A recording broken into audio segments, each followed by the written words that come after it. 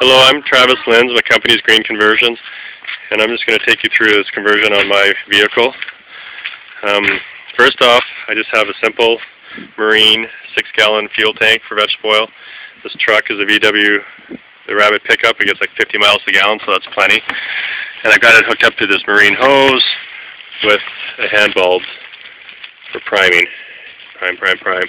And it's always important to make sure that you have a way to release air so you don't get vacuum out of your tank. So right now I actually have the lid loose and a bag on it, so just to make sure that it's not pulling a vacuum. So the hose goes underneath, and then basically it goes into my heat exchanger.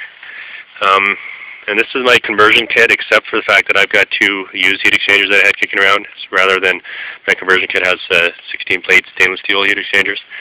But anyway, the fuel comes in, basically goes through one heat exchanger, in and out, comes out, goes into my strainer filter combination, and then it goes into my 3-way valve.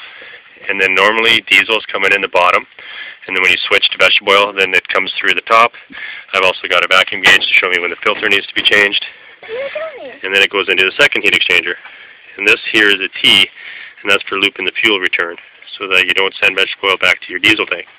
Second heat exchanger after the 3-way valve, so all fuel goes through this heat exchanger, heats up, comes through, and basically this here I got it wrapped in insulation, and tape is my temperature switch, which automatically detects the right temperature of fuel for switching to vegetable oil, and then that goes into the injection pump.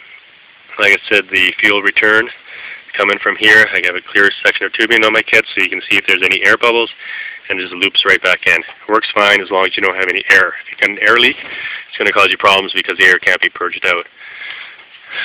And then the basic wires to control the valve come from here, and the wires for the temperature switch come from here, and then they go into the corner of my vehicle, down into there, and then I've got my control box, just a simple box that I located down in here, and bypass turns on, it energizes, turn it off, and then this one is the temperature switch. Turn that on, the light doesn't come on, that means we don't have minimum temperature, so you just turn it on and drive, and when it hits temperature, it automatically switches, light comes on, and you're running on vegetable oil.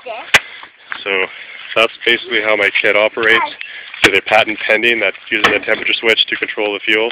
It's a mechanical switch, bimetallic, and very trouble-free, doesn't cause you any issues. If you use controllers, you can run into all sorts of issues, but this is mechanical, simple, reliable, and this is a tried and proven system. So definitely highly recommended.